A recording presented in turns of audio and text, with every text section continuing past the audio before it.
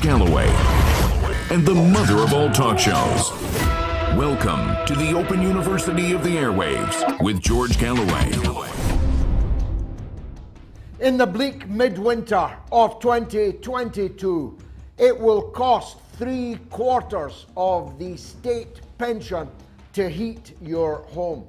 The gas and electricity bills this winter for pensioners will take 3/4 of their weekly income. By April of 2023, gas and electricity bills in Britain will reach £7,000 per year, or £140 per week. The poorest will be plunged into utter poverty. The incoming Prime Minister, Liz Truss, would rather freeze the people than freeze the prices, and has today set her face against any further help to the poorest people in Britain. Meanwhile, Lord Richard Dannett, the former head of the British Army, has said in the Times that it is time for the army generals in Ukraine to tell Zelensky that they can do no more, that they cannot throw the Russians out. As Peter Hitchens, the right-wing conservative columnist in the right-wing Mail on Sunday today, says, the game is up.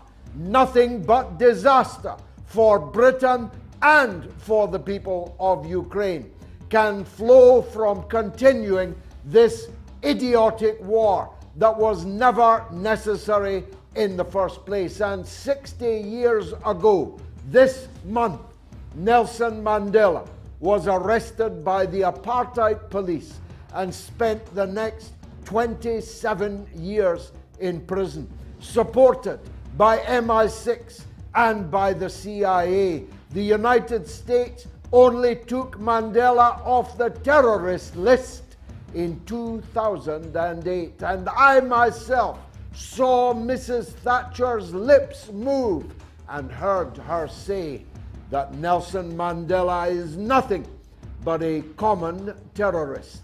Just think about that. Little Macron is chased out of Algeria. Perhaps the people there remember the massacre of their compatriots in Paris in 60 years ago. Algeria chased the French colonists from their country. Little Macron failed in his attempt to recolonize it this weekend. Fasten your seatbelts. It's going to be a bumpy ride, Epstein and all, because it's the mother of all talk shows. Curious about our curriculum? Have something to say? Then call us now to join the debate on the mother of all talk shows, the only education you can get for free.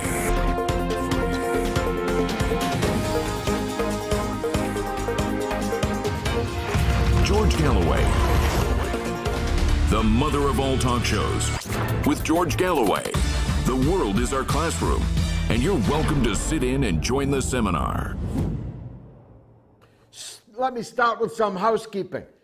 Make sure that you are picking up our podcast. It's now being downloaded in 124 countries around the world. It's not yet back to the numbers it was when we had to close it down for financial reasons, but we are determined that it will be. Take note that on Monday, the 7th of November, the mother of all talk shows goes on the road. The mother of all road shows begins in Stockport in the Garrick Theatre on Monday, the 7th of November. Gayatri will have our camera. We'll be interviewing members of the audience. We'll be showing some of those interviews on the subsequent edition of the Moats. Take note that we plan to restart the midweek mother of all talk shows, financial circumstances permitting, on the 12th of October. Put that in your diary. And note that every Wednesday until then, the Galloway Show, just me and Gayatri, and one camera. No frills, but raw and unvarnished. The Galloway Show only on YouTube at 10 p.m. UK time on Wednesday evenings. It's racking up great number, six-figure number last week and growing. It will grow until Wednesday at least of this week. I mention little Macron because he was in Algeria for a reason. Not to commemorate the massacre of more than 100 Algerian citizens in France who were thrown in the River Seine when the Beatles were number one in the British hit parade. I'm not talking ancient history here, because they were protesting against the brutal occupation of their country, Algeria, by the French colonists. I'm not talking about the million martyrs that the Algerian people gave in their world historic, heroic struggle to overthrow French colonialism in their country. That's not why Macron was there. Macron was in Algeria to beg Algeria, which produces 3% of the world's natural gas, to sell some of it to France rather than on the open market. Macron was chased out of Algiers by the Algerian masses, who made my heart swell with pride. Vive Algerie! What a magnificent sight, this little two-bit, moth-eaten, dwarfish emperor chased out of an Arab capital. Would that all the Arab people had the spirit of the Algerian revolutionary people. They chased him, and the police had to hustle him into his car to escape from the angry masses in Algiers. I take my hat off again, as I have done all of my adult life, to the people of Algeria. He was trying to get gas from Algeria for the same reason that the French Foreign Legion has now invaded Yemen. I'm not making that up, though you almost certainly don't know it, because it has had virtually no coverage in the mainstream media. The French Foreign Legion, that's right, beau geste and all of that. The people that were driven out of Algeria 60 years ago are now invading Yemen. Why? Because they want to help the starving Yemeni children? No, because they want to occupy a potential gas field in the eastern part of Yemen and use it to bolster the gas supply to France and to the European Union. Boy, they're getting desperate now. The Yemeni people will resist them. The French Foreign Legion will be chased out of Yemen like the British were chased out of Yemen, like the French Foreign Legion were chased out of Algeria. The days of white European colonies are over. It's Mandela's anniversary. He went on trial and was sent to prison for 27 years with the full support of British, American, and French white European colonist governments, right up until 2008, when the United States removed the terrorist label from Nelson Mandela. And then they all queued up to deify him. They all queued up for selfies with him. They were even taking selfies at Nelson Mandela's funeral, the hypocrites. But some of us have got long memories. I am like an elephant. I am cursed with long memories. I am cursed with the memory of being called a communist because I supported Nelson Mandela. The days of white European colonialism are dead and buried, and the sooner white European countries realize it, the better. The only way to sort out your gas supply is to make peace with Russia. And that means to end your economic aggression against Russia and your endless military supply of weaponry to Ukraine. Don't take my word for that.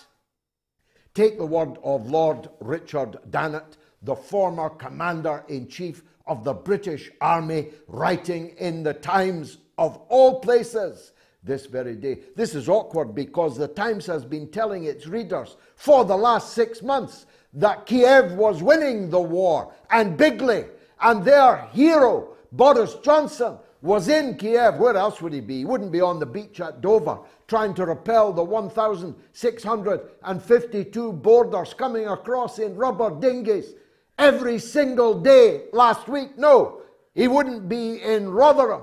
He wouldn't be in any of those towns where our young girls have been so grievously sexually abused systematically for decades, with the police and the politicians doing nothing about it. Of course not. He wouldn't be on the old age pensioner estates in Britain explaining to them how they're going to live when 3/4 of their weekly old age pension is going to be spent on their gas and electricity bills this winter. Where else would he be? Of course, he's in Kiev, telling Zelensky not to negotiate with Russia, to keep the war going, to fight to the last drop of Ukrainian blood. This is awkward for the Times, that the former head of the British Army says it's time to end the war. It's time to negotiate with Russia.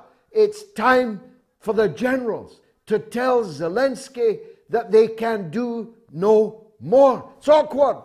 This is not Galloway telling you this on the mother of all talk shows. This is the former head of the British Army telling you in the Times today. The game's up. And no matter how much money, weapons, and propaganda we continue to spew out of the pockets of our own taxpayers into the treasury of Zelensky, some of it, of course, ending up offshore, that will not change the final outcome. Although the final shape of a settlement has changed with every single day of the war. I want to tell you something that, again, you probably haven't thought of. You keep hearing the word billions. You keep hearing the word billionaire. And many people have begun to think of a billion as they once thought of a million. Well, let me tell you something. 1 million seconds is 12 days. 1 billion seconds is 32 years. That's the difference between a million and a billion. I want you to get those numbers in your head. 1 million seconds is 12 days. 1 billion seconds is 32 years. And then I want you to count up. How many billions of US taxpayer, European taxpayer, British taxpayer has been sent to Ukraine? I'll tell you how many. That's 78 billion has been sent to Ukraine to make war against Russia. 78 billion. Now remember, a billion seconds is 32 years. That's what you have spent. Our economy has been destroyed by our own leaders who, on the back of the COVID catastrophe, the lockdown debacle, disaster, have now spent a fortune of your money that they didn't even have. They printed the money and bankrupted your economy in order to make war against Russia, when they could have solved this entire matter by merely implementing the Minsk II agreements, which they signed and guaranteed. France and Germany are the guarantors of the Minsk II agreement. What did the Minsk II agreement require? It required a declaration that Ukraine would not join NATO and that Lugansk and Donetsk would have devolved government like Wales or Scotland. That's all. But of course, so much blood and treasure and bad blood and international political poison is now coursing through the veins of this entire matter, that the terms of a settlement have dramatically changed. But Lord Dannatt is insistent they will have to be negotiated and agreed. Someone asked me in good faith today on Twitter if I would set out what I thought were now the terms of a political settlement. He's not going to like what I'm going to say, and many of you won't like it, and it might not even be accurate. But my take now is that Russia will now absorb the eastern half of Ukraine, the southern coast of Ukraine, and will require a new government in Kiev. They will insist on the southern coastal plain of the Ukraine linking up with Transnistria and the hundreds of thousands of Russian people living there under threat from Ukraine on one side and Moldova on the other side. Sheriff is their football team. They're playing Manchester United in the Europa League very soon. Look out for them. They've got a statue of Lenin outside their stadium. That will leave Western Ukraine as a landlocked NATO protectorate, exactly like the NATO protectorate in what they call Kosovo, which is in fact the NATO-occupied part of Serbia. It will be an endless source for you of bills of crime, of prostitution, of people trafficking, of illegal weapons. And by the way, the Pentagon has just launched an inquiry this day into the failure of the Ukrainian regime to properly track the billions of dollars, 32 years of seconds, billions of dollars of military hardware sent to Ukraine by Western countries, and the tracking, according to the Pentagon, which is now investigating it, has been so insufficient that anyone who knows the way to the dark web can today buy a Javelin missile to put in the boot of their car for just $23,000. It was 25, it's now $23,000 for a Javelin. You can bring down an airliner with a Javelin. You can blow up a bank vault with a Javelin. You can cause devastation by terrorist attack on any target, anywhere in the world, with a Javelin in your boot, $23,000. The whole kit and caboodle. So not only did the so-called Western taxpayer pay for the weapon in the first place, criminals and terrorists are buying it to use against Western targets right now. Again, don't believe me. Believe the Pentagon, which has just launched an inquiry into it. So that's what I think will be the terms of the ending of the war. But if these terms are not agreed, the war will go on. And something like the final lines which I have just drawn for you, or worse, will be the outcome for Kiev and for Western Ukraine, as it will come to be known. So, given that this war has cost the lives of uncountable Ukrainians, the blood of their soldiers is running like rivers everywhere in the country. Lord Dannatt says they've comprehensively lost the war and can do no other. And given that it has devastated, bankrupted your economy, isn't it time to end the endless media lies that Ukraine is winning. One more heave, 1 more billion, 10 more billions into the maw will do it. Boris Johnson is more welcome in Kiev than he would be in Dover. More welcome in Kiev than he would be in Hare Hills in Leeds, where the gangs are fighting each other with machetes on the streets in broad daylight with not a police officer in sight. Mind you, if they were, they'd be wearing new hats, specially designed for non-binary police officers, like the pictures of the Northern Ireland Police Service that I have just seen today. It warmed the cockles of my heart. I remembered the RUC over so many decades of my life, and I thought of them now in their non-binary hats. I told you to fasten your seatbelts. This is going to be a bumpy ride because it's the mother of all talk shows.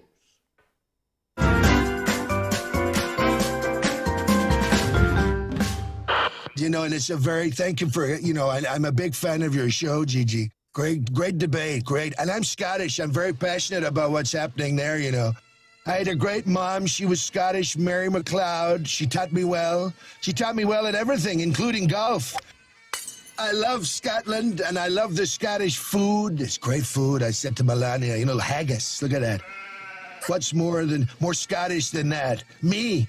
I am that haggis. She said, what, thin-skinned and full of crap? You are listening to the mother of all talk shows with George Galloway.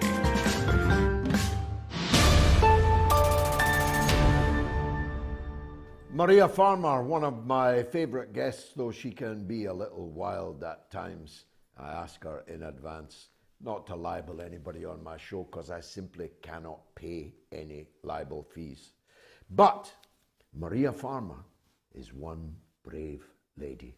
She was the original Jeffrey Epstein victim, survivor, whistleblower.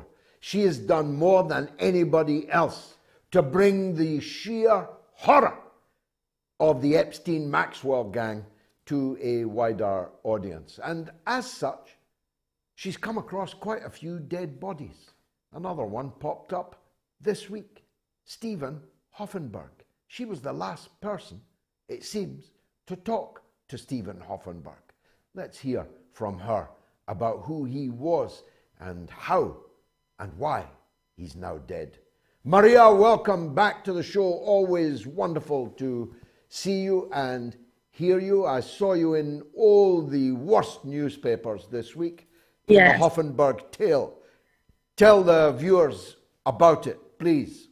Sure. I would first of all like to say that Stephen Hoffenberg was truly the kindest man I've ever known, and I've known a few men in my life, and he was a true, genuine soul. He cared about anyone who had survived Jeffrey Epstein so much. He cared about all the victims of Tower Financial. He cared about all the victims of Wexner.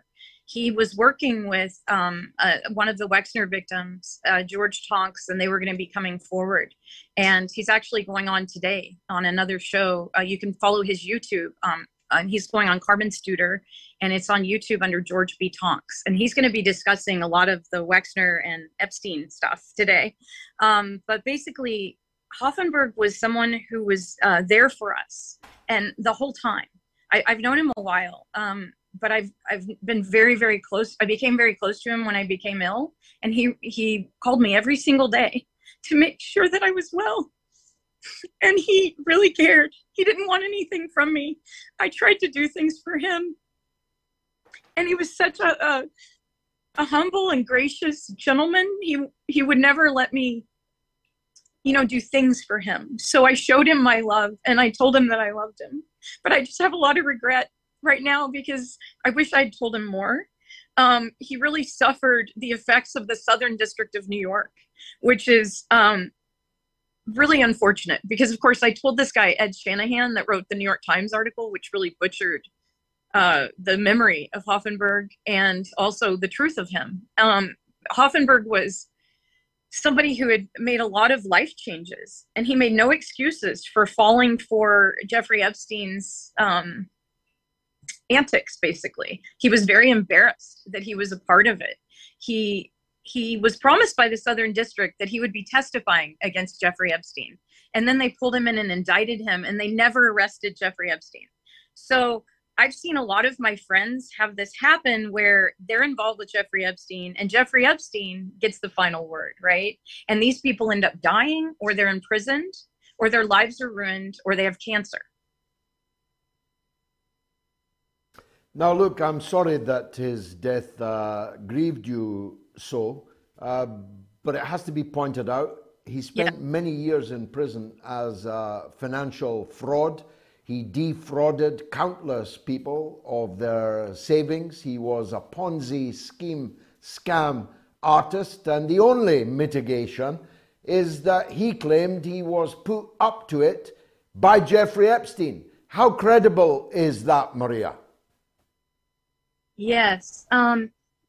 So he was busy working on other projects, and I think he was embarrassed that he wasn't really the person that was overseeing things properly. Jeffrey Epstein had 2 prior Ponzi schemes, and Hoffenberg never had one. But as soon as Hoffenberg worked with Epstein, he had a Ponzi scheme. So it's just everyone around Epstein ends up falling. It's really interesting. Are you there?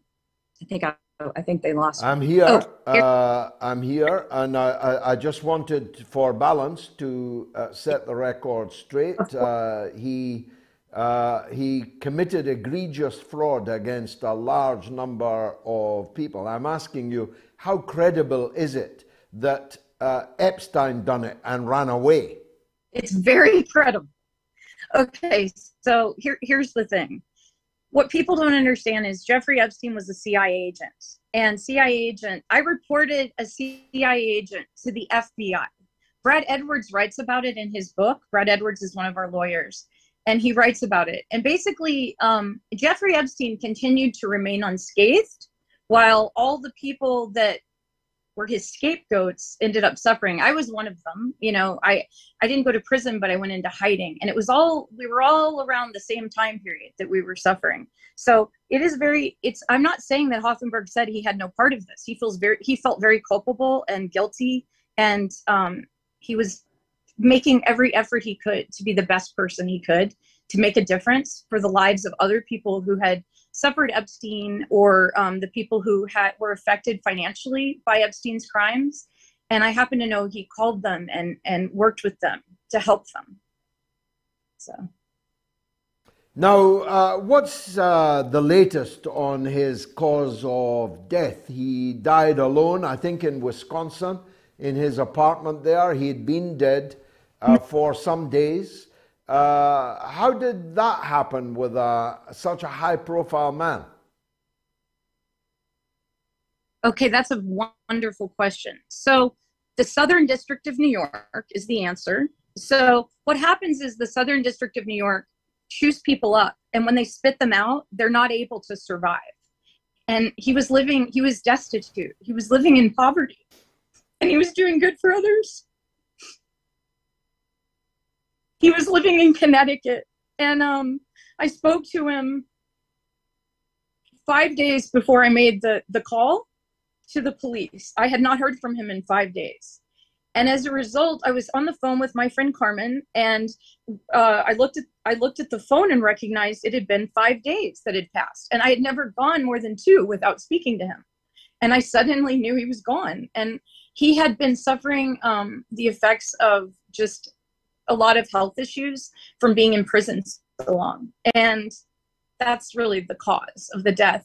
It's not so sensational, but what happened is the police wouldn't go and do a welfare check. They said that Ponzi schemer does not live in our jurisdiction. This was in Derby, Connecticut. And so I suffered a stroke. That's why I'm in the hospital, because I couldn't convince them to go. And they finally went, and it's so undignified to have a body lying there. And that's what was really bothering me, is I wanted him treated with respect at the end because I love him. And he wasn't treated well. The medical examiner called me that evening, and she was very kind. And she said, listen, Maria, we're going to do all we can, but he's been dead for a while. And I knew, she said, when did you last speak? And I said, it was 5 days ago before Saturday. So it was 9 days before they checked on his body. So it's really bad. Did I hear you correctly? Are you talking to me from hospital, and have you had a stroke? Yeah, I had what's called a TIA. I had 2 of them. They're mini strokes. And for some reason right now, if I get really upset because I have this superior vena cava issue. Let me see if I can find it. Anyway, basically I'm butchered. My vein was butchered by UAMS, a hospital. And so as a result of it, if I get very upset, I get like choked out, and I can't get oxygen to my brain, because the superior vena cava provides the oxygen through the blood to the brain. And so I'm going to suffer strokes if I cry. And I was just starting to, I knew he was gone. And I was trying to explain to the Derby police officers to please go check on him, and that they wouldn't do it. And so, yeah, I had a stroke. It was a mini stroke is what they call it. And now I'm in the hospital. So. Well, I'm especially glad that you took the time to talk to us from hospital. I apologize for not saying so in the beginning. I did not know it. Maria Farmer, as always, thanks for joining us on the mother of all talk shows. Coming up, we've got Lindsey Snell, but let me do some of the texts. Thank you so much for the super chat donations. We've got a fighting fund going, so that when we relaunch the midweek mother of all talk shows, we don't go backside up within a few weeks. We need a fighting fund to relaunch with all guns blazing. And people are kindly donating. Tony Bond, for example, has donated £10 and says, looking forward to the meet and greet in Stockport, George. Can't wait to shake your hands. Thank you for all your efforts. Come up to me and say the name's Bond. Tony Bond. Thanks very much, Tony. Look forward to seeing you in Stockport on the 7th of November at the Garrick Theatre. It's a great theatre, really terrific. And you might be filmed and appear on the mother of all talk shows. Simon C66 donated £1.79. Thank you, Simon. Elvis is in the building and donated £5. Remembrance Rug Guy donated 50 American dollars. My goodness, thank you so much. Says, hi, Koo. Once upon a time, Uncle Sam, no clemency, history does rhyme. I don't know what that means, but I'm very, very grateful for your donation. Sailing Prepper Dark Secrets donated $5 American and says, my favorite Sunday show. Galloway, keep up the good work as long as God gives me breath. Osama Al-Mullah donated $20 US. Thank you, Osama, and says, freedom of speech is sacred. Keep it up and never bend the knee. I bend the knee only before God, Osama, as I'm sure you know. Now, if you're having trouble calling us from abroad, try this new local London number. As far as I know, it's free. 0044 203 966 2625. That's 0044 203 966 2625. That's from people in countries other than Britain and the United States, Ireland and Canada. They can be contacted through the following numbers. If you're in the US, +1 844 944 3344. That is +1 844 944 3344. And if you're in the UK or Ireland, it's 08 081 965522.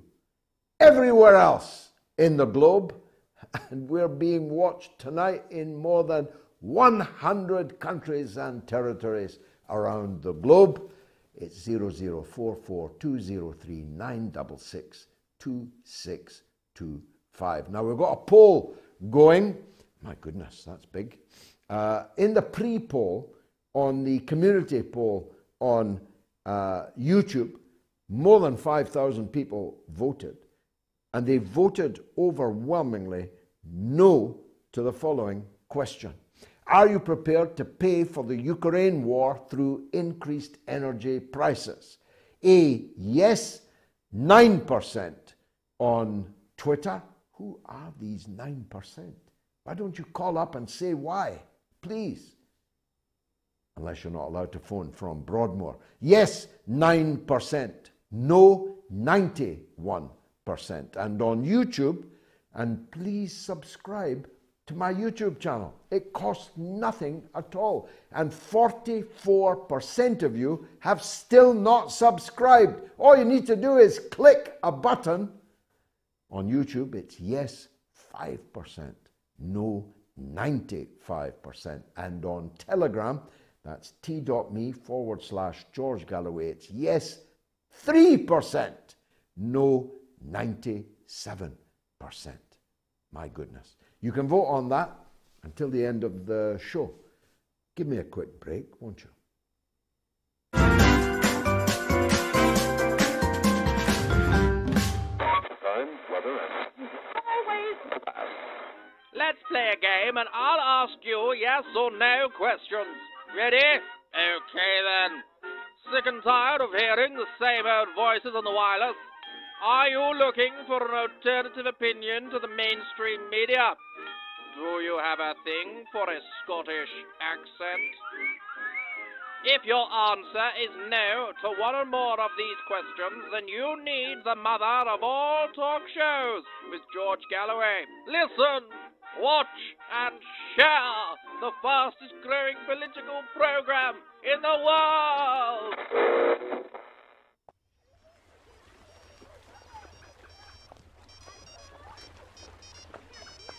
It's for you, sir. Where's the cheese pizza, Robinson? Come on, what are the public paying you for?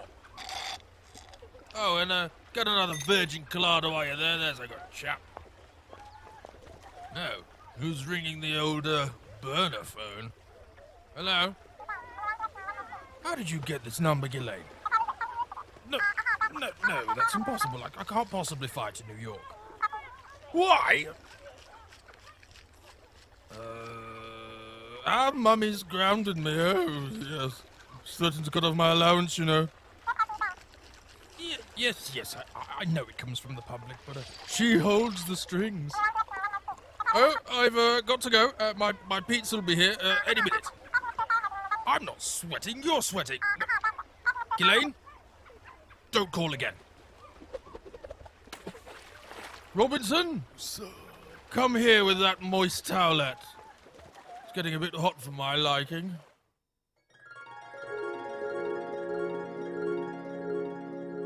Here? Where am I? Welcome to St. Peter's Gate, my son.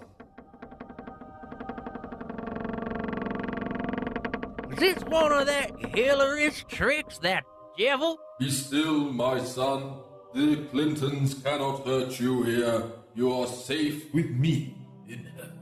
Oh, heck. Knew I shouldn't have taken Bob's homemade vaccine. Oh, Lord have mercy, I am not worthy. Before you pass on, you may ask any question you desire. Anything? With my omniscient knowledge, I can tell you anything you wish to know. Well, Lord, you gotta tell me. All-powerful creator of this universe, before you judge me, I've been searching for answers my whole life. Yes, my child. I have to know, who shot JFK? Another one. It was a lone gunman by the name of Lee Harvey Oswald. He was not a government agent, and there was no second shooter on that grassy knoll in Dallas. My God, this goes higher up than we thought. You are listening to the mother of all talk shows with George Galloway.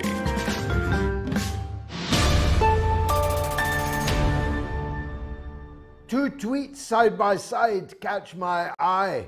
One from David Peckzek, P-E-C-Z-E-K.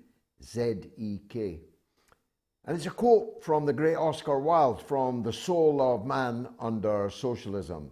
It reads, "To recommend thrift to the poor is both grotesque and insulting. It's like advising a man who is starving to eat less."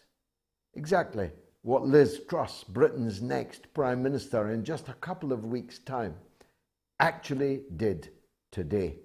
And the other, cheek by jowl, says Joe Biden's daughter said that her dad showered with her inappropriately. The FBI confirmed it today. This is the sitting president of the United States. How is this not a huge story? Well, it's the first I've heard of it, but my goodness, it ought to be a huge story. Maybe it will become one. Who knows? A bit like Hunter Biden. That was Russian disinformation until it was proven to be true.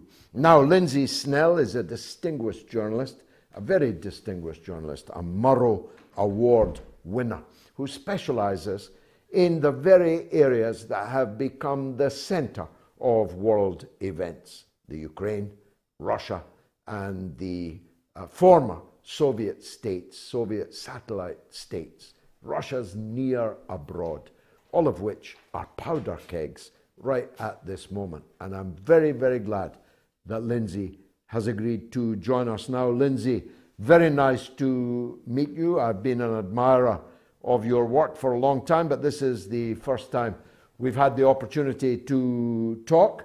I don't know if you heard my opening monologue, but if not, in précis, the game's up for the war, according to the former head of the British Army, Lord Richard Dannett, writing of all places in Rupert Murdoch's Times today, in which, inter alia, he says it's time for the Ukrainian generals to tell Zelensky that they can do no more, that this war will have to be brought to a quick end by negotiation and compromise. What do you say to that kind of analysis? It's absolutely correct. It's hilarious to think that Zelensky isn't fully aware of this, because he is, as he's fully aware of the neo-Nazi issue and the corruption issue. But it's months too late, but it's absolutely necessary. And also there are SPD MEPs, German MEPs, who have said the same thing. It's time to negotiate. It's time to end this. Well, not just because of the suffering in Ukraine, and we'll of course turn to that in a moment, but the European economies are rapidly going bankrupt and facing, unless I'm a ludicrous optimist, facing widespread civil unrest in their countries. How can people pay 3/4 of their pension on gas and electricity? How can people pay more than half of their income by next April on gas and electricity, whilst food prices are rising rapidly? Nobody can do that. So our own economies are being defuncted by our policy towards this war. Something's got to give, doesn't it? Absolutely. I mean, this is months too long at this point, but it's time to end it. There are, beyond the economic harm, Ukrainians are dying en masse for no reason. You know, soldiers are underarmed, undersupplied, and they're just being slaughtered. I mean, like 5 soldiers showing 1 AK-74 basically against Russian tanks and artillery. It's just absolutely ridiculous. It's time to end the war. Do you think the generals, do you think Lord Dannett's comments today reflects what the generals are telling him? Is the sense that the top brass of the Ukrainian army are close to the point where they'll have to tell Zelensky this? I think it's been well known for a long time, although there have been reports, some soldiers have said that they told their command that, we can't hold these positions anymore, especially in the Donbass. We can't hold these positions with one rifle, and we're just being shelled constantly. And their command said, basically, if you leave, we'll kill you. Sit there. In some cases, they took away some of their weapons for coming in to ask for support and help. So, it might be more beneficial for them to keep the lie going. But I think everyone in Ukraine, including Zelensky, knows it's time to end the war. That there's no chance of militarily winning this. What would the end of the war look like, Lindsey? It goes without saying, although a surprising number of people haven't grasped this, that what the end of the war would have looked like before the war began is very different to what the end of the war looks like 6 months into it. It's negotiations and it's, probable territorial divide. And there's no way around that at this point because Ukraine has lost so much territory and they're steadily losing more territory. So, it's just a question of how much more territory will they lose before negotiations are forced and a war, an end is reached. But how much territory, what territory is likely to have to be ceded by Kiev in order to bring the fighting to an end? A lot of the soldiers in Donbass think that Kiev has already given up on Donbass, and that's part of the reason that they're so underarmed and undersupplied. They're just sort of sitting there waiting to lose territory, waiting to die, or they think that that's already basically been ceded. So there's a good chance that will be ceded. And right up to the River Dnieper and right down to the Black Sea coast? That remains to be seen, but the longer this goes on, more territory will be absorbed by Russia. And what about the continuation in office of Zelensky? It's very hard to see how Russia could coexist with the current regime in Kiev. Maybe these generals will have to come to power themselves.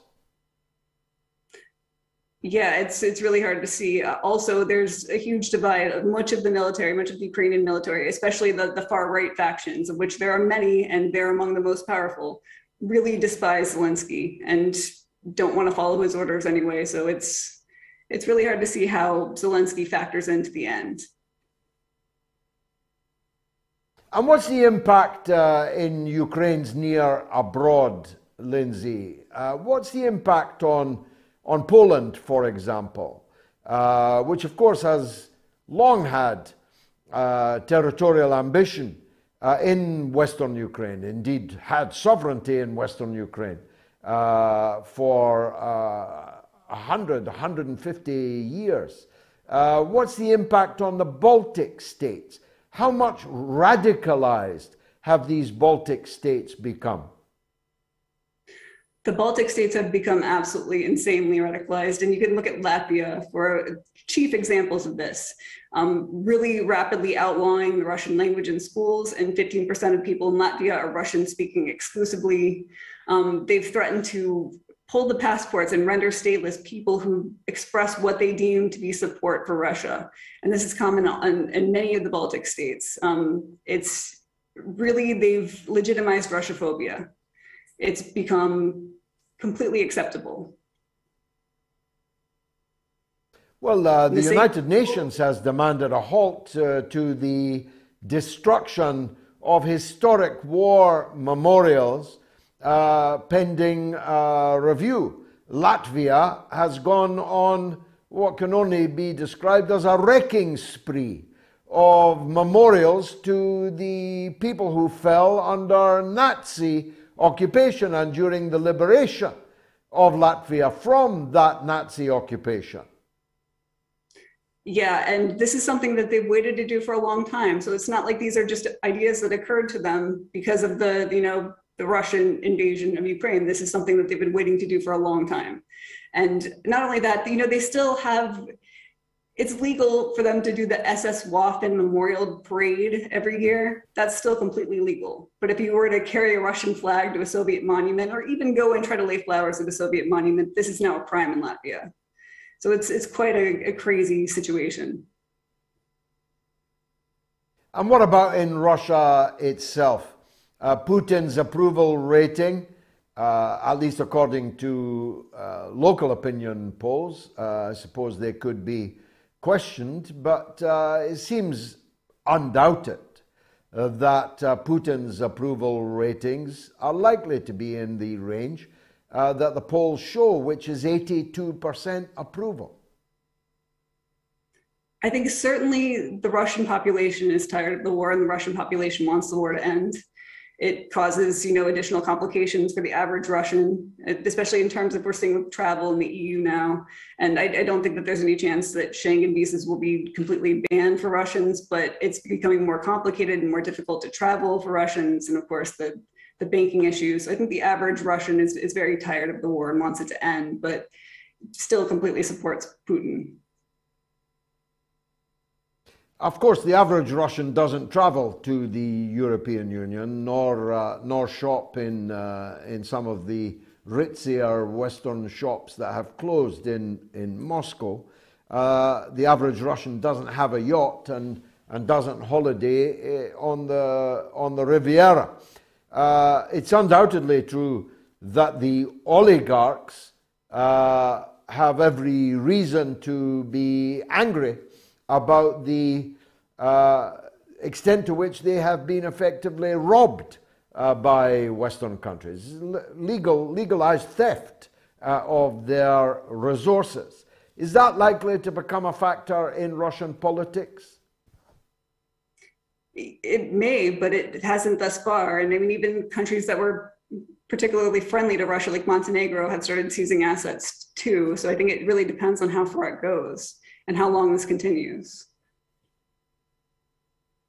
Well, I just heard yesterday that West Africa is now the port of choice of the Russian oligarchs. I'm not sure why or how much they'll enjoy it in West Africa, but any port in a storm, I suppose.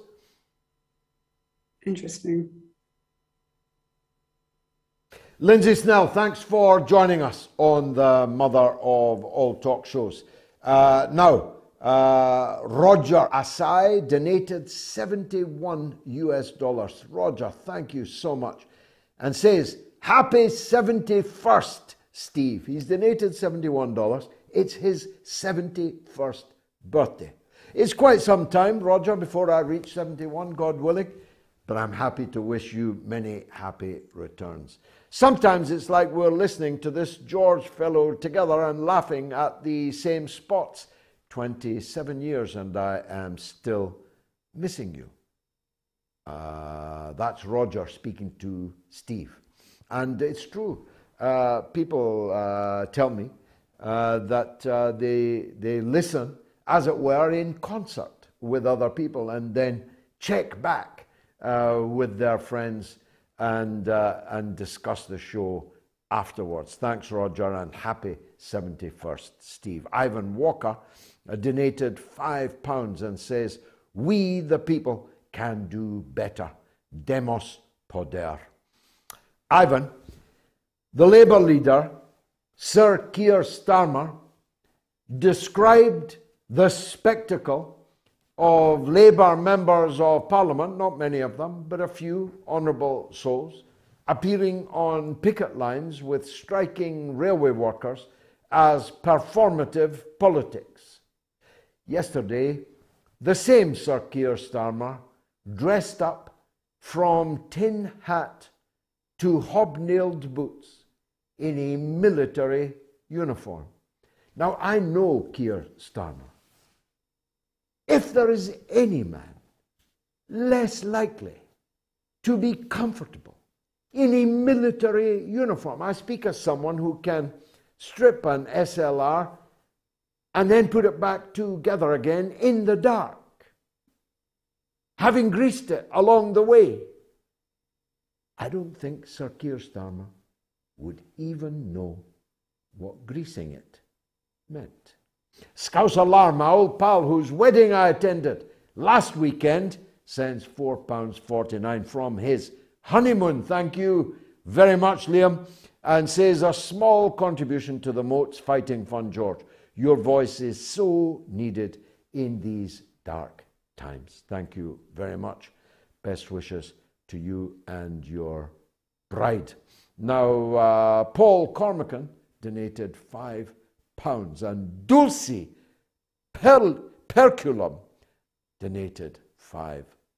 Paul Cormican and Dulcie Periculum. That sounds Latin to me. I'll need to check what it means. My Latin is not what it was. Now, in the last guest in the show is coming all the way from Indonesia, from Bali. Indonesia declared today that it is going to join the BRICS. Argentina joined the BRICS today. Saudi Arabia is giving urgent consideration to joining the BRICS. A new world is hoving into view. And Carl Jha, who writes on China, he is the host of Silk and Steel, who's a writer and a broadcaster par excellence and a very popular guest, is getting up at 3:25 a.m. in the morning in Indonesia just to talk to us on the mother of all talk shows.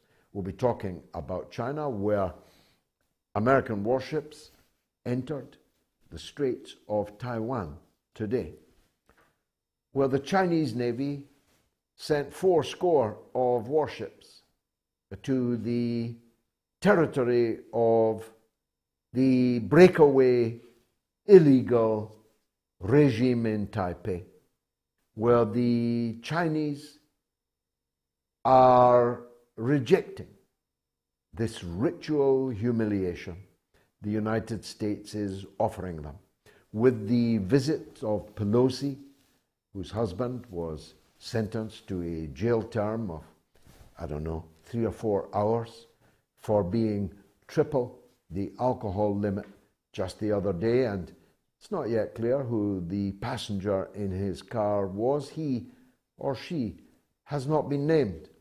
The sending of US warships immediately in the wake of the Pelosi scandal, which cost the American taxpayer £92 million, because of course the American taxpayer has nothing else that money could have been spent on. There are no problems in the United States. But here is my main point.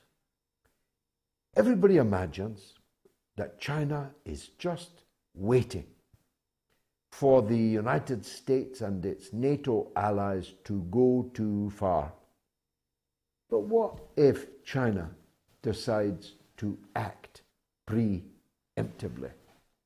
It might, if I was in the Politburo in Beijing, I might even be saying that there might never be a better time when the United States and the European and British economies were on their knees, where they were overextended militarily across the world, and where their military hardware is turning up on the dark web, except where it is being destroyed in its box as soon as it arrives, and where the military performance of NATO's #1 ally, Ukraine, has proved so bad that the generals want it all to end.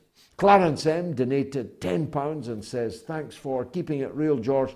Tell it like it is, as very few do these days." Thank you, Clarence. And Matt donated £10 also. He says, US warships sailing around Taiwan. Is Biden so crazy to support Chiang Kai-shek Kuomintang Club on this island because of the chip industry? Well, Pelosi's son has quite a bit of financial interest in that. Robert P. donates £5 and says, "Did you notice all experts, analysts on BBC News are always from Washington-based think tanks spewing imperialist nonsense? It's comical."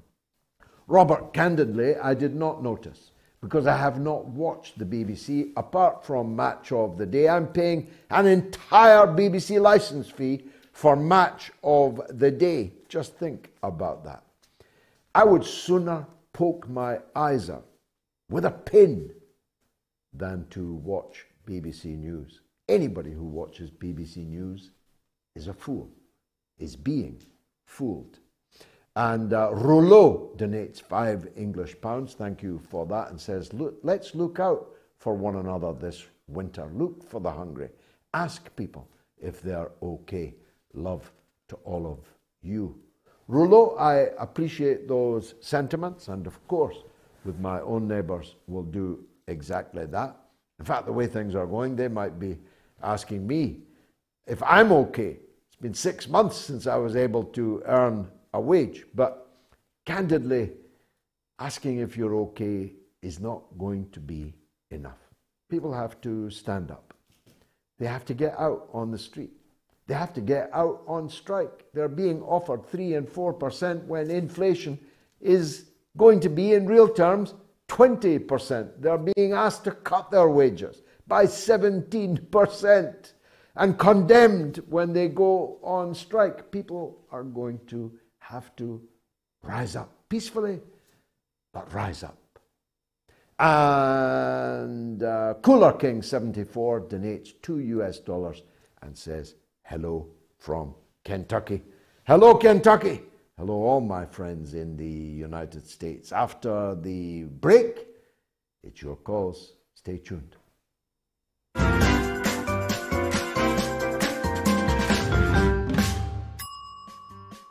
Peter says, the Afghan people have lost, George. I thought you were better than this, to be honest. Give me a call, Peter. Tell me what you mean. And Oliver says, for some reason, George was on the jihadist side when it came to Yugoslavia. And that's the reason I will never trust him. I fought against the war on Yugoslavia with all my breath and all my heart. Me and Tony Benn and Jeremy Corbyn and others were practically the only people in this country opposing the war on Yugoslavia, the destruction of Yugoslavia. How dare you, you imbecile? If you have any guts, you'll pick up the phone right now and call this show and justify that utter slander. Really. And Yoda says, love the show, best entertainment and education on the airwaves. Ignition. Liftoff. Liftoff. 30 minutes after the hour. We need to acclimatise the public for the introduction of extraterrestrials, because, come to the conclusion at this point, if they're going to come, they are going to come soon. Back in the late 60s and early 70s, they actually saw the saucer land in front of them or pass by in New York or go overhead. It went in front of my eyes up and turned into what looked like a star way up in the sky. They said the same line that you just made, and it was amazing. It is an awful waste of space if we are all that there is. If we're all that there is. Exactly. Have you ever seen any of these phenomena? I have seen energy entities. One looked like a massive jellyfish. The other one looked like a massive centipede. Well, you had me up to that point. Now I just think you're stark raving mad. You are listening to the mother of all talk shows with George Galloway.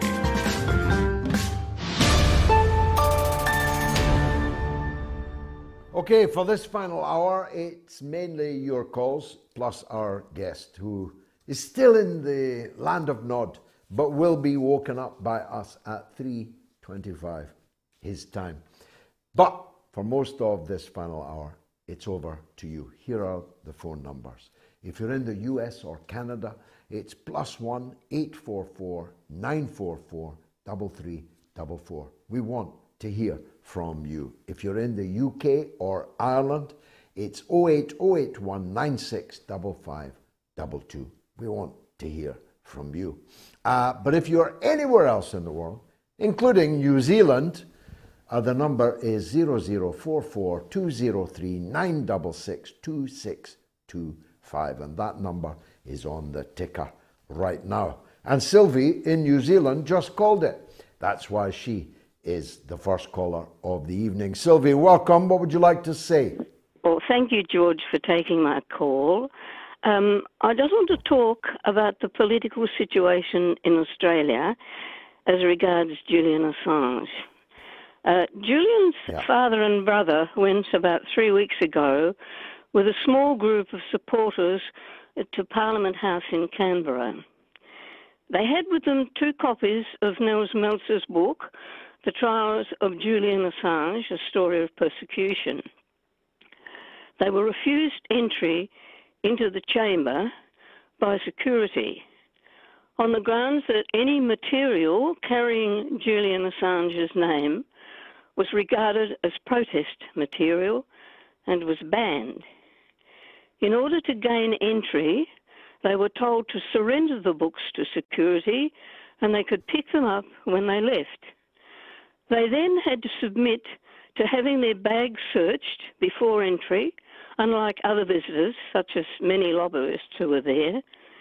On the same day that the Shiptons visited Parliament, Green Senator David Shoebridge raised the issue of Julian Assange in the House and was told by the Government Minister Farrell that Australia was not a party to the extradition case, which was just a matter between Britain and the US.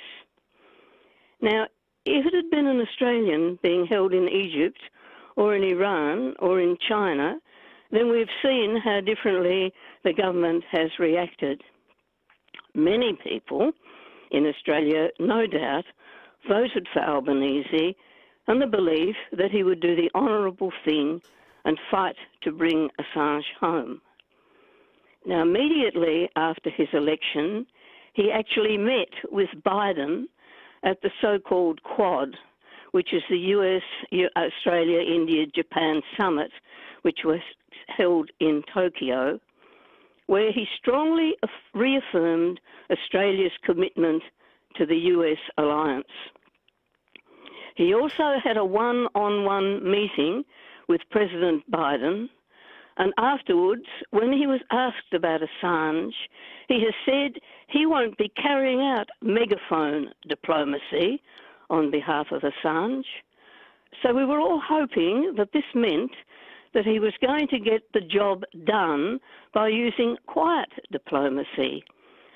But 3 months have passed now, and Albanese has shown no indication that he has done anything at all or indeed intends to do anything.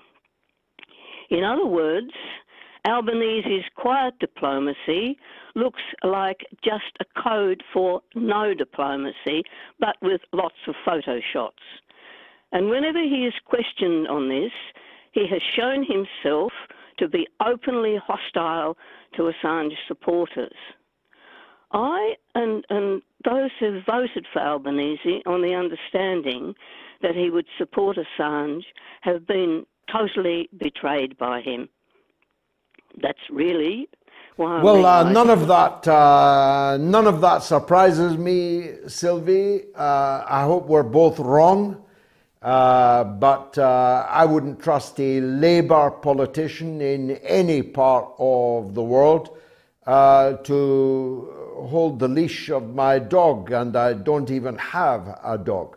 And I wouldn't let Albanese out to do anything of importance for me and expect that he would carry it out.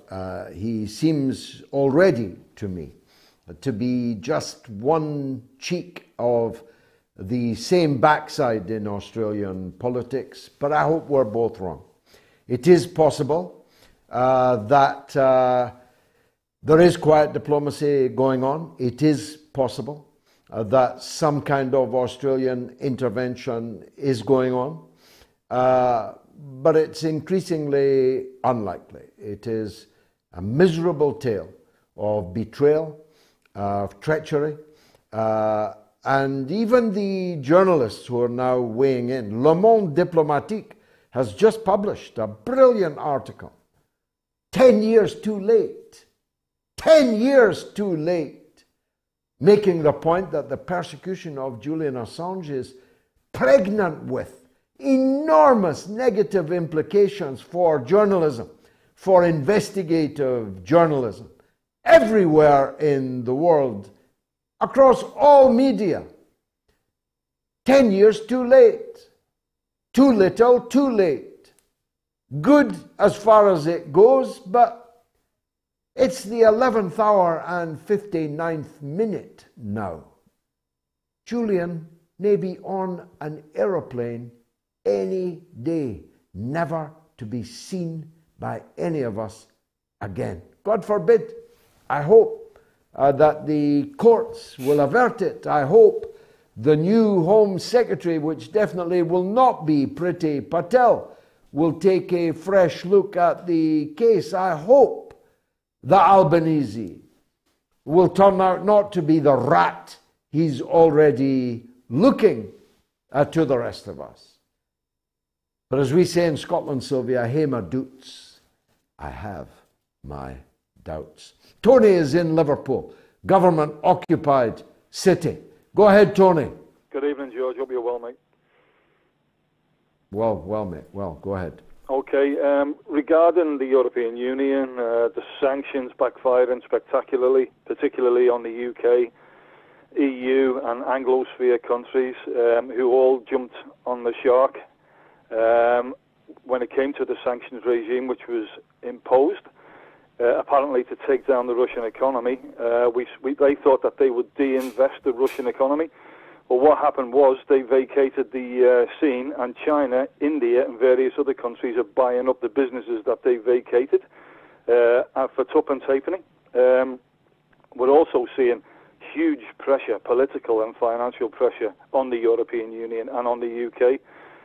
We've seen articles in Bloomberg which are stating now categorically that the sanctions that were imposed actually were superficial, have barely touched the Russian economy. The ruble is stronger than ever. The euro is less than $1 in valuation. It's tanked. Martin Lewis, who you will know, and people in the UK will know, is now predicting that the gas cap will reach £10,000. But what's to worry about? Well, look, I don't think anybody but an idiot would any longer deny, Tony, that these sanctions constitute a gigantic boomerang, a gigantic rock that the Western economies, Western governments struggle to lift only to drop it on their own feet. Only an idiot would now deny that. So what we've got is Boris Johnson in Kiev saying not only that we have to fight to the last drop of Ukrainian blood, but that we in Western countries will have to suffer economic depredation, energy poverty, fuel poverty, food poverty as a price worth paying to defeat Russia, when the former head of the British Army states in the Times today, Russia cannot be defeated. So talk about a double whammy, Tony. Absolutely. We cannot defeat Russia, but we're going to break our own backs in order to defeat a Russia that cannot be defeated. Absolutely. Where's the sense in that, Tony? Yep, they jumped the shark, George, and they've got hold of the shark for dear life. They can't let go now. They're all in for a penny, in for a pound. We also seen in Germany this week, George, the German defense minister and foreign minister, they're actually admitting now that they've expended so much munitions in Ukraine that they've actually, dwindled down their own stocks, and they don't have a massive manufacturing basis in terms of munitions, and that applies to the rest of the European Union. So now they're actually weakening themselves for any potential war. Yeah, it would be a good time. It would be a good time to invade Germany. They don't have any money or any weaponry left. There's no way, George, there's no way that NATO is in any fit state whatsoever to take on Russia. It's as simple as that. Russia alone. Never mind Russia, China, maybe Iran. France. Maybe France could invade Germany and to kind of even things up. After all, Germany invaded France 3 times in less than 100 years. Thanks, Tony, for that. Kamran Jawed donated £1. Don't be shy about donating £1 or $1. If you all did that, the midweek Moats would already have taken off. Truth Searcher donated £20, making up for the 19 others that haven't yet donated. Truth Searcher, thank you very much indeed. Ian Robert Houghton donated £3. Thanks, Ian. And Matt Bryant donated £5 and says, thanks, George. Keep it up always. I would give more, but I'm saving up for a hot shower. Thanks, Matt. I did hear that you needed one. No, I don't mean that. But think it could be worse, Matt. You could be in Germany, where the state has issued guidelines to the public in the richest country in Europe, in the powerhouse of Europe. The state has issued guidelines that in the morning, rather than take a shower, use a washcloth. Takes me back, I must say, to my attic single room, where all of us had to use a washcloth in a single sink because there was no bathroom and the toilet was outside on the stairs. But mind you, that was 65 years ago. You'd have thought we'd have come on from that. Now, Jamie is in Malaga. Let's hear from Jamie. Always welcome, Jamie. Oh, thank you very much, George. And I'm a very big fan of yours and watch your program every Sunday and really find it very, very interesting and relevant. If only more people were listening. And you've already got a lot. I'm not diminishing that, but I wish the whole of the world were listening. Sure. It would be a better place. Indeed. I thought that the woman, Sylvie from New Zealand, spoke very well about the appalling treatment of Julian's father and brother in Australia. What an absolute sham that whole thing is, and disgraceful. In their own country. In their own country, by their own parliament. Exactly. Utterly disgraceful, and what a letdown Albanese has been. As you know, I'm a big supporter of Julian Assange's, and he's still in solitary confinement into his 4th year in a maximum security prison in England, in London, Belmarsh.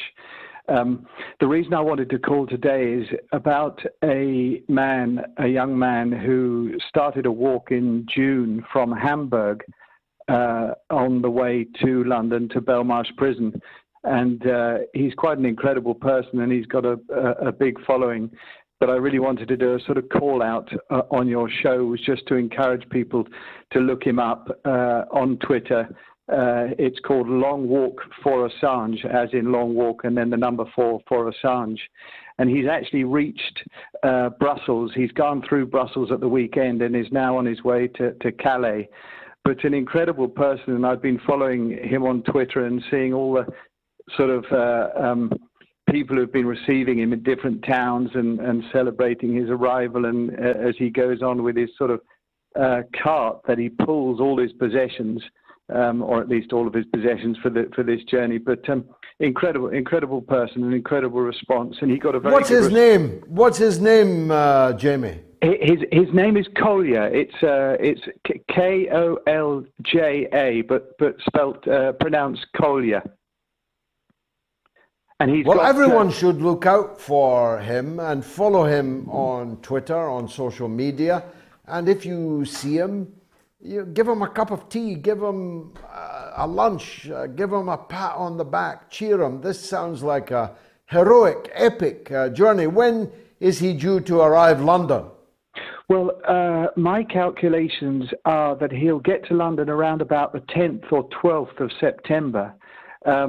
And he's now on his way between Brussels and Calais, and because I talk to him pretty much every day, and he thinks he'll be in Calais in sort of 5 days from now. Probably sort of get to Dover. If anybody was thinking about coming to Dover and perhaps walking with him for a while, I mean, that would be brilliant. He'd probably get to Dover sort of the 5th or 6th of September. And yeah, that's fantastic, George. A sort of call out to him. And well, look, God bless him. God bless him, and God bless you, Jamie, for all of your efforts. After the break, it's the aforementioned Kalza.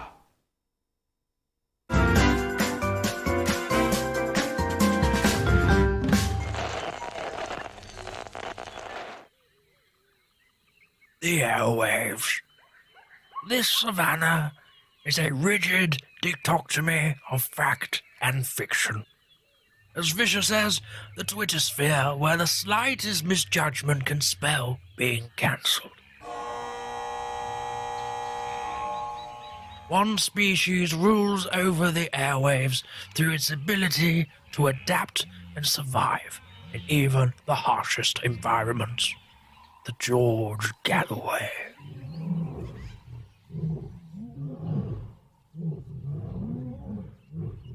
The top cat in these parts, it is mostly active on Sunday evenings in Britain and mid-afternoon in the United States.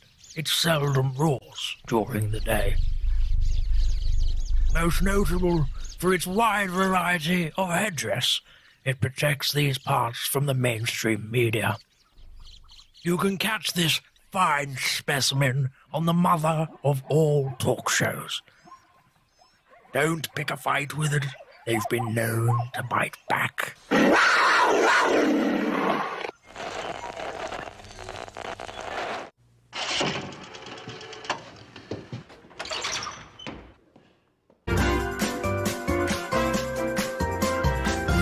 You are listening to the mother of all talk shows with George Galloway.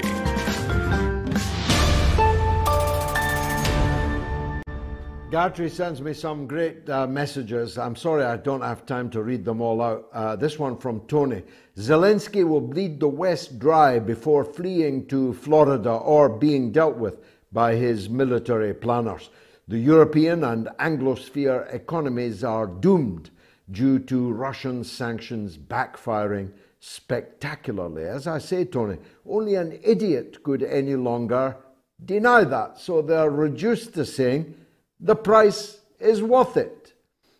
The last person to say that was Madeleine Albright, currently resident in the 7th Circle of Hell. But in that case, the price was worth it because we were not paying it. It was being paid by dead Iraqi children. This time, these are the first sanctions where we are actually paying the price. And Brindle Style says, if the truth is against the law is broken. Well said. Kieran Hill says, our leadership won't be paying the same price though, GG. They will have their heating on. Indeed they will, Kieran, and we'll be paying for it. The taxpayer paid for the heating of the stables for the horses of Zahawi, the cabinet minister, who's on the television telling us we'll have to sanction ourselves and ration our use of heating. Yeah. And Paul Stevenson says, Craig Murray put it best, quote, the neolibs had free rein in the West since 1980 and have been increasingly untrammeled.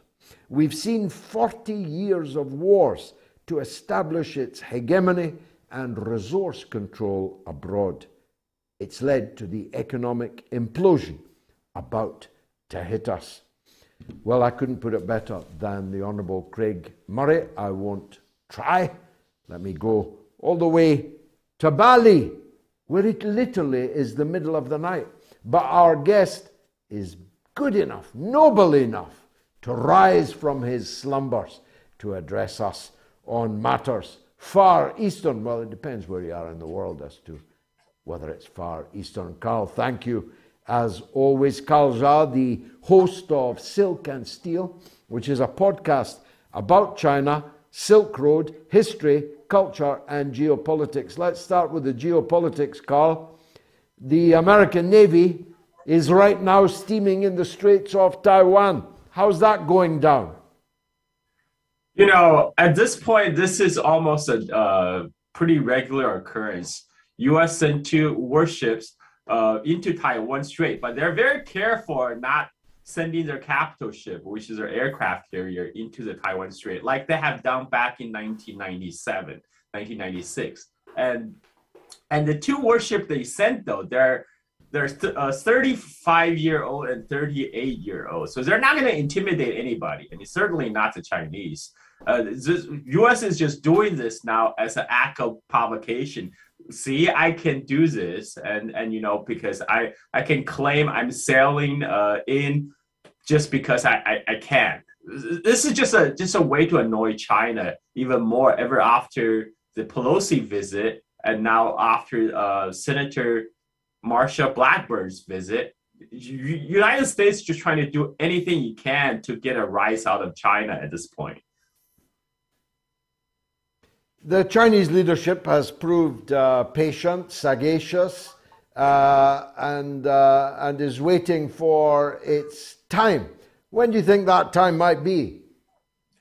Well, you know, some in the United States government, they think U.S. have a very limited time window to confront China now, because they believe in 10, 15 years, China economy will grow to such a point where even U.S. want to contain China at that point, it will not be possible. So the thought is now or never. They think if they have to do something to contain China's rise, they have to do it now. And that is why we see these series of provocations. First with Pelosi's visit, now with Blackburn, and now the ship sailing into the Taiwan Strait. China is not taking the bait because time is on China's side. You know, China has been very patient. You waited 70 years to resolve the Taiwan issue. China can't afford to wait another 10, 20 years when its position will even be stronger vis-a-vis United States. So we're going to see China is actually acting like the adult in the room here now. I mean, there's actually a recent article in the Foreign Policy magazine says majority of the Indo-Pacific regions support China in this latest confrontation over Taiwan. Of course they do, because most people here, they just want to do business with China. There's no reason for the uncalled for provocation to increase tension by United States. But U.S. doesn't care at this point because they think they have a very limited time window to do something. Well, look, amongst those keen to do business with China are, of course, our own Western companies. I once had a debate against Steve Bannon, the former Trump guy, who's a fanatic anti-China man. If you offered him a place on the bridge of a warship going down the Yangtze, all guns blazing, Bannon would take it. He was talking about how China had stolen everybody's lunch, but I pointed out, actually it was the Western capitalists that stole your lunch. It was them that upsticked and moved their manufacturing and their investments to China. Some of the biggest companies in the world, in the Western world, brand names known to everyone, are heavily involved in the Chinese economy. So how do you account for this dichotomy? That's right, George, because China, for their perspective, it's build it, they will come. And they have built up their infrastructure. They have educated a well-educated workforce. And this is why the Western multinational has been rushing into China in a gold rush since 1980s. And what have changed recently, though, is, if you look at the stock market, most of our, in the S&P, the most valued companies now are Western technology companies. You know, we're talking about Facebook, Google, Apple. Now, Apple is doing brisk business in China, but there are companies like Facebook and Google that's not in the Chinese market. And they see Chinese tech giant like Tencent, like Huawei as competition. So, that's why we're seeing US is trying to force Chinese company TikTok to sell off the company, for example, in the United States. That started under Trump and still ongoing.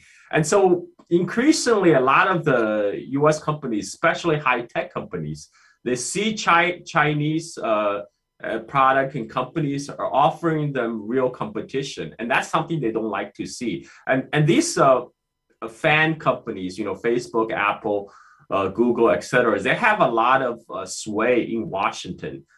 Before U.S. business lobby are all for doing business in China. That's why at least at some point there was a balance between the so-called pro-containment camp and pro-engagement camp. And since Donald Trump, what we have seen is the pro-engagement camp pretty much evaporated. Now it's all, it's pretty much the U.S. military is calling the shots right now. It's the Pentagon that's setting forth agenda in the U.S.-China relationship. And that is why we're seeing the warship sailing through the Taiwan Strait right now. Well, here's another contradiction. Amongst those doing great business with China is Taiwan. Not a lot of people know that, Carl. That hundreds of millions of dollars of trade goes across the 100 miles in the Straits of Taiwan. There are huge Chinese investments in Taiwan and huge Taiwanese investment in China. There are untold thousands of Taiwanese people working and living in China. Explain. That's right, George. As a matter of fact, there's at least 2 million Taiwanese people live on mainland China. That's out of an island population of 25 million. So we're talking about almost 10% of the population in Taiwan have moved to mainland China to work and live. And if Taiwan's economy is heavily dependent on doing business with mainland China, as much as 40% of Taiwanese exports goes to mainland China directly. But this is something that's rarely reported. It's kind of the economic dependency on both sides of the Taiwan Strait. What U.S. failed to mention, for example, when they talk about sending U.S. Navy into South China Sea to quote unquote protecting the international sea lane, what they're not telling you is over 80% of the trade going through South China Sea is going to or from China. So U.S. Navy essentially is claiming they're protecting the Chinese shipping lane from China, right? And it's utterly ridiculous. And right now, U.S. actually has a law that prohibits the main Taiwan semiconductor company, TSMC, from selling their semiconductor chips to Huawei, right? A main Chinese technology company. Now, U.S. has no business. This is U.S. dictating an entire region now who they can or cannot do business with. But this is how U.S. act around the world, for past how many every years. I mean, because U.S. is a bully, right? U.S. felt it can dictate to the whole world. Taiwan TSMC is perfectly willing to continue to sell semiconductor chips to mainland China, but U.S. is saying, no, if you do that, we're going to put sanction on you. You cannot do business in the United States. We will prevent U.S. companies like Facebook, Amazon to source their chips to Taiwan. So now United States is the main factor of instability in East Asia right now. China used to have two Achilles heels. One was energy, in which it is energy poor, or was, less now. It's doing very well with wind and other alternative energy sources, but fossil fuel energy is a weak point for them, but their ultra close relationship with not just Russia, where the two countries are more or less now one, but also with Iran and Venezuela, means they've closed that gap. They're no longer vulnerable on the energy front. But semiconductors, they appear still to be vulnerable. How come? Why is that? And what are they trying to do about it? That's correct, George, because for the longest time, ever since the Sino-US reapproachment under Richard Nixon, China had tried to join the US-dominated global world order, and China benefited from that globalization. And the thinking is that China can always source its semiconductors. It can always buy, mainland China can always buy semiconductors from Taiwan. That has been the case until the Trump administration comes to power and said, no, you cannot do that anymore.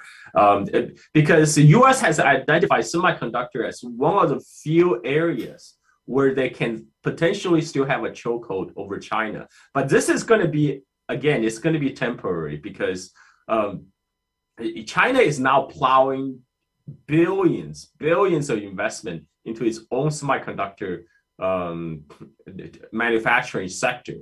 Before they are perfectly content to source it from a third party, but now they know that it's a strategic commodity. They must have control it over themselves. So I expect in 5 to 10 years, maybe less, maybe 5 years, China will resolve the semiconductor manufacturing problem and will no longer be dependent on Taiwan, which creates actually an issue for Taiwan because Taiwan semiconductor TSMC is one of the main economic stays on Taiwan. They're potentially gonna lose one of their biggest customer because of the U.S. government policies.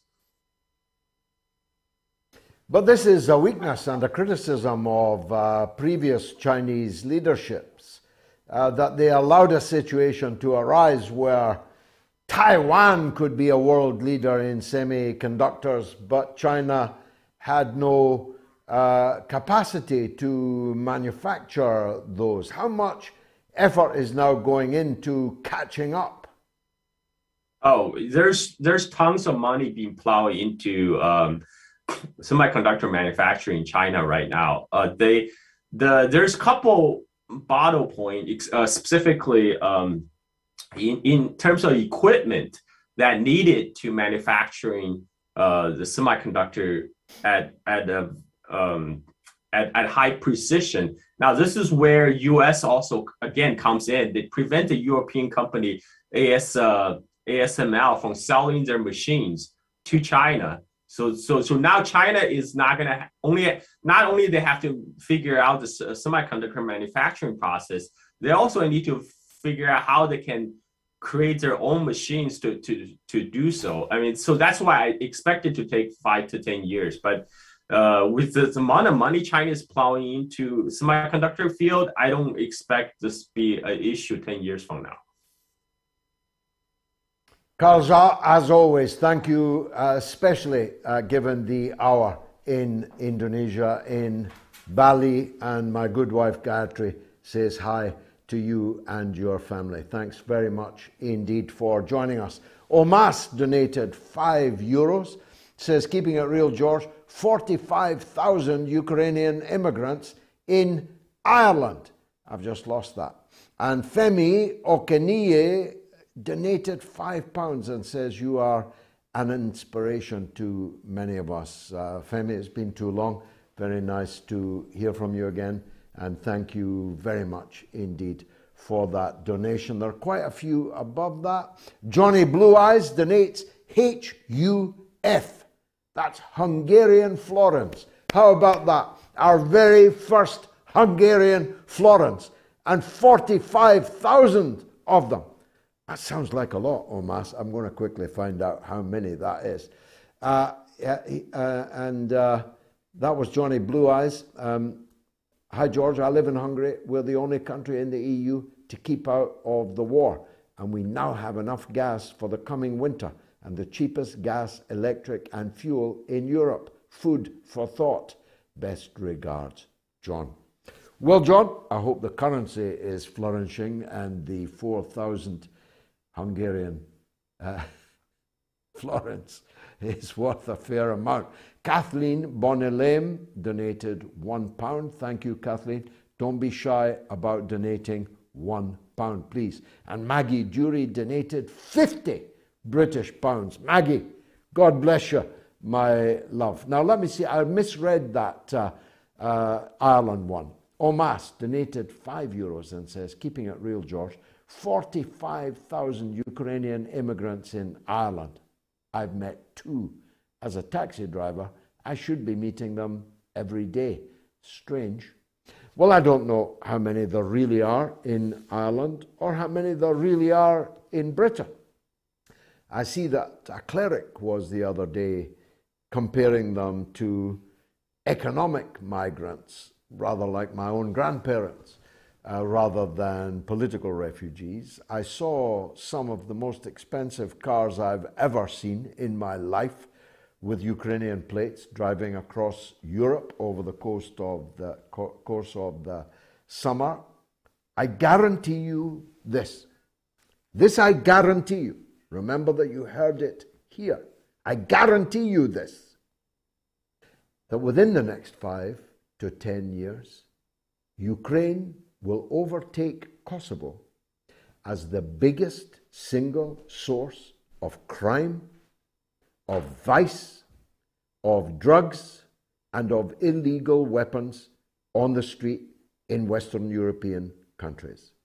Remember you heard it from me, and remember you heard it on the mother of all talk shows. Have I got time?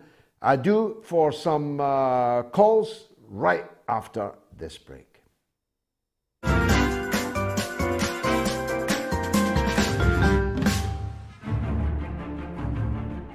There is no trick other than hard work, creativity, care, and recognizing that duty is more important than love. The booming voice of Robert Maxwell, an arrogant man who used his publishing empire to gain him power and influence. But in this shocking account, never told before in this way, George Galloway recalls his first encounter with Maxwell.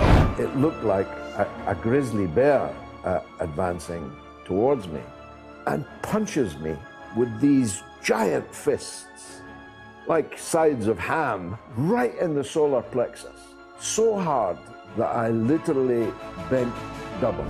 Then, after George exposed Maxwell as a crook in Parliament, it was war. Every one of his papers, the Daily Mirror, then following the Sunday Mirror, the Sunday People, the Daily Record, then a few days later the Sunday Mail in Scotland. Even the European, which he then owned. All over Galloway. Scottish Daily News journalist Ron Mackay was there. Every night, presumably when he had a drink in him, he would boom over the tannoy about the cretins, the fools. The majority of the workforce believed that he would take it over and their jobs would be secure. But of course he didn't. He just disappeared. And then... The millionaire newspaper publisher Robert Maxwell is dead. What really happened? Did Robert Maxwell jump, or was he pushed? It could be that he went out to, as he did, micturate over the side of the boat. I'm with Ghislaine Maxwell in that I lean towards the murder. This is Maxwell, the monster. You said, what is my secret? I will let you and your viewers know what it is. I'm not attached to property. Consequently, losing or gaining it means nothing to me.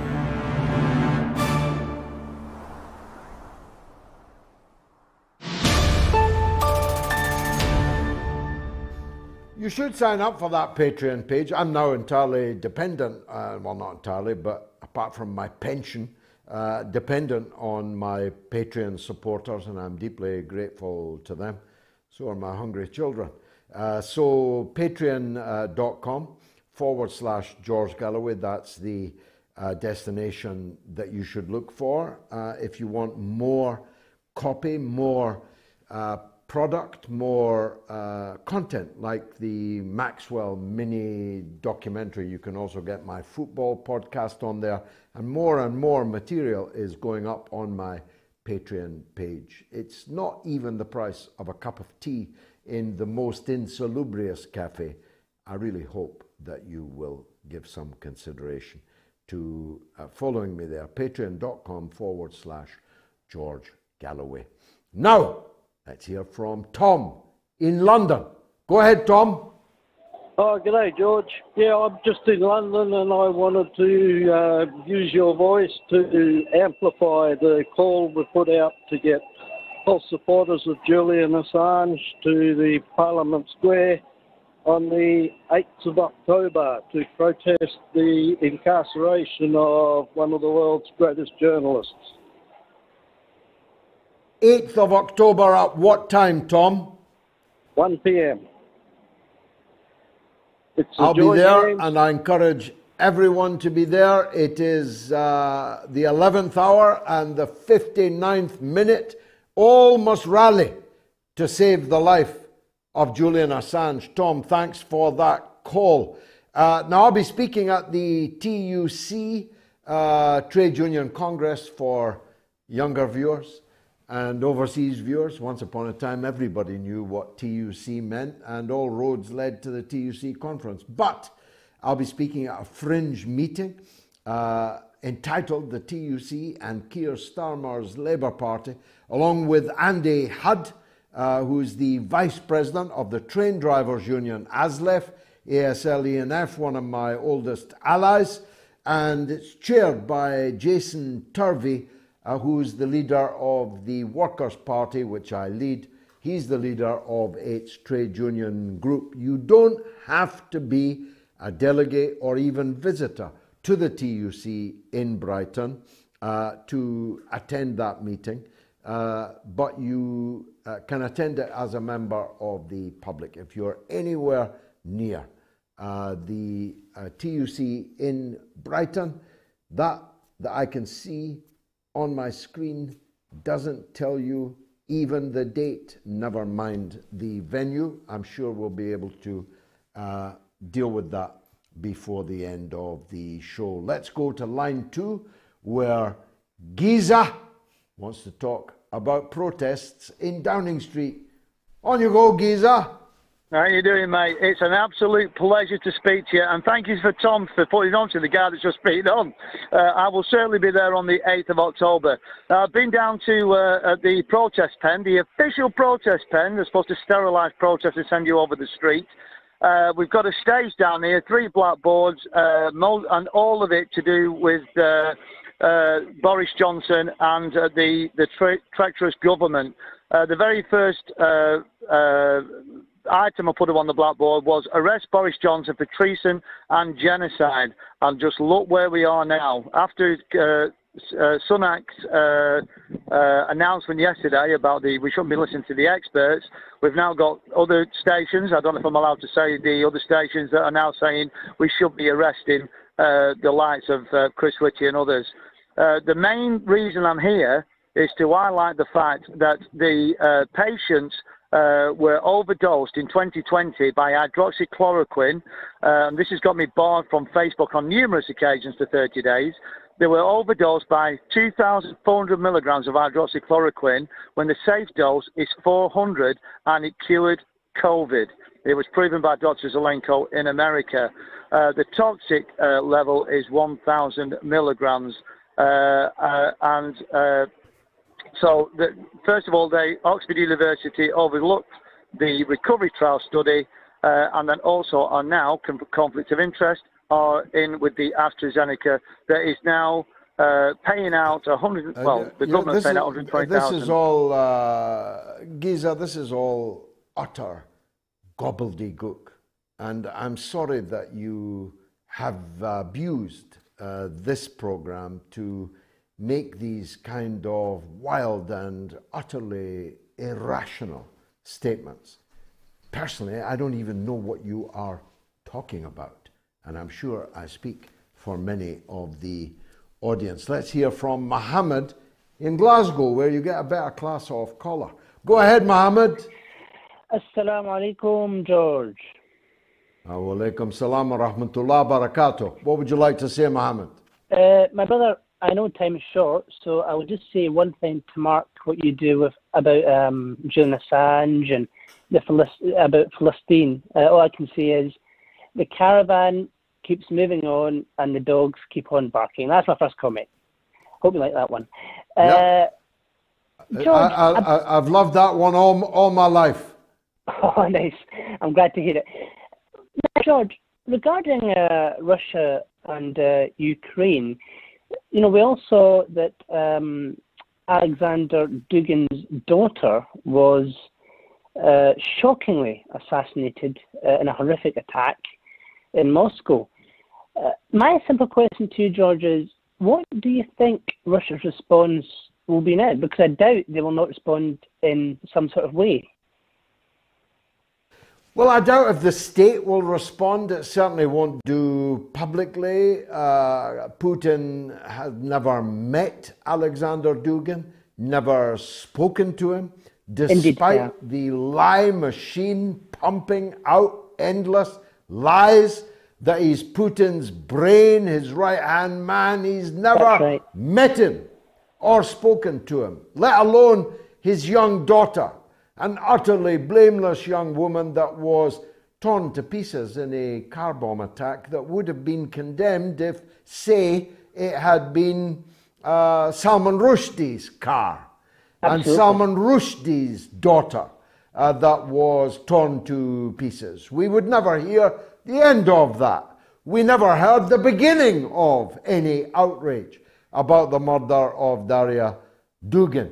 I doubt if Russia will officially respond as a state, but I know for sure that there will be a response, and the murderers who have identified themselves and their whereabouts will undoubtedly come to a sticky end, probably not dissimilar to the end that Daria herself experienced. Mohammed, last point to you.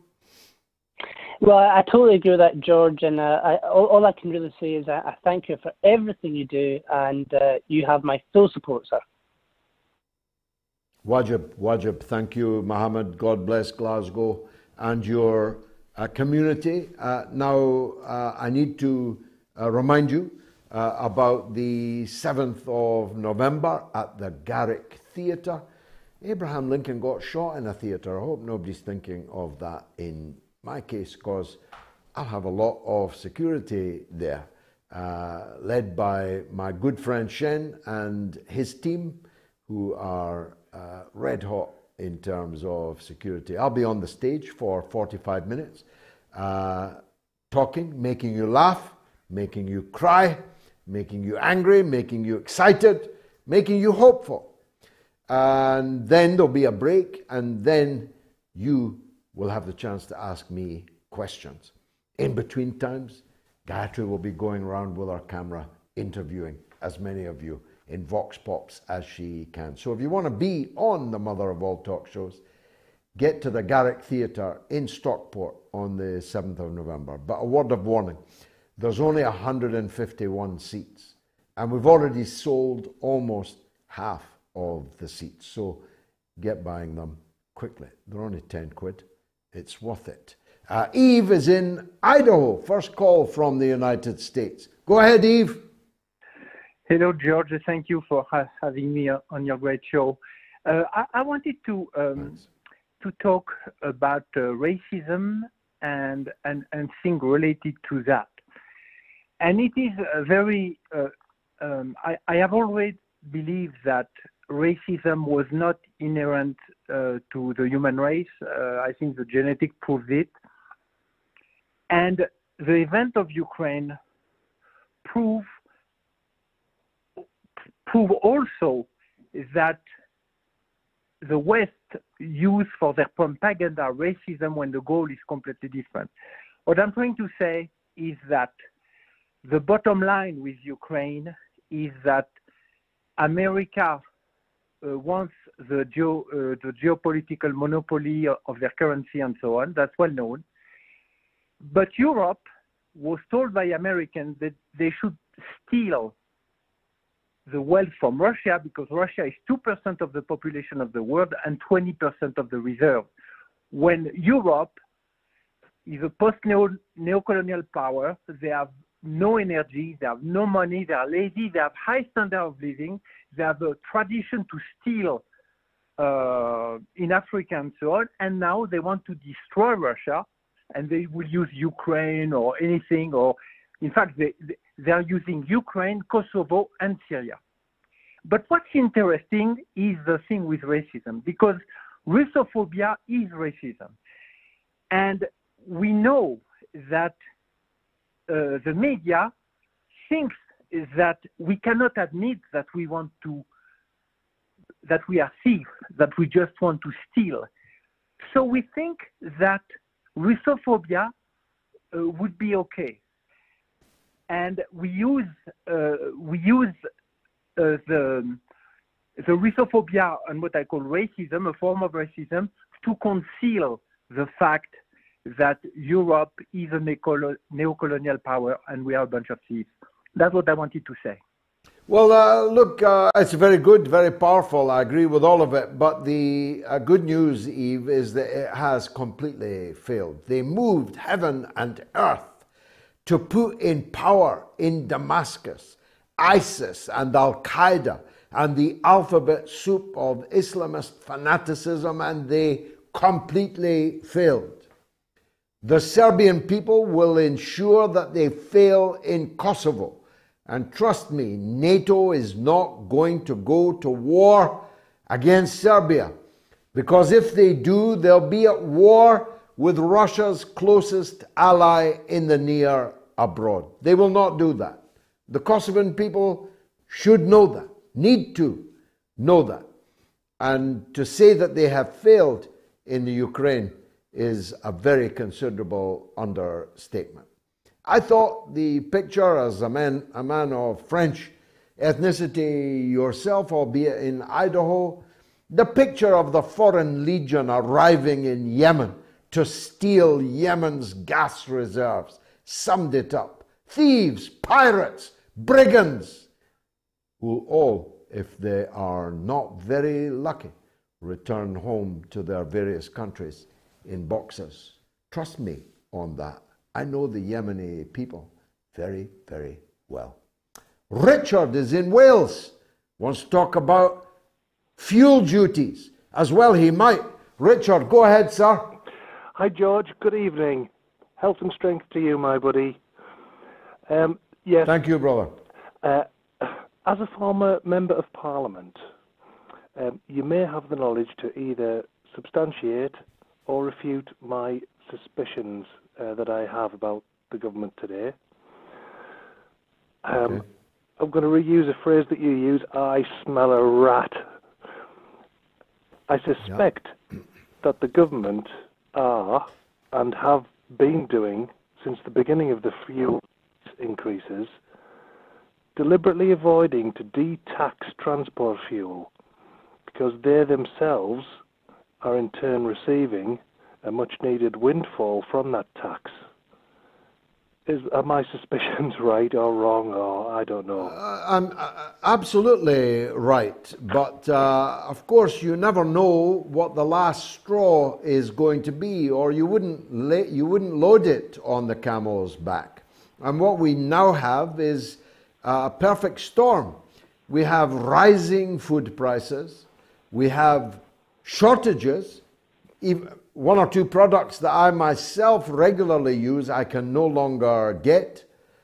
Unavailability in the marketplace, rocketing prices, fuel duty which has not been cut, fueling an historic increase in the price of diesel and petrol, despite the claims that the Chancellor, as was Rishi Sunak, had told the companies to cut it and had cut the fuel duty by 5 pence and so on.